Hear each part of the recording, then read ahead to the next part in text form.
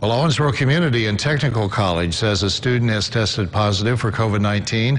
The college tells Eyewitness News it immediately canceled the lab scheduled in the building where that student was in class for the summer session. The school says protocols were being followed and the students practiced physical distancing and wore masks during the labs. The building will remain closed for 24 hours and then be sanitized before the labs may resume. Health officials will contact anyone who the student identifies as having been in close contact.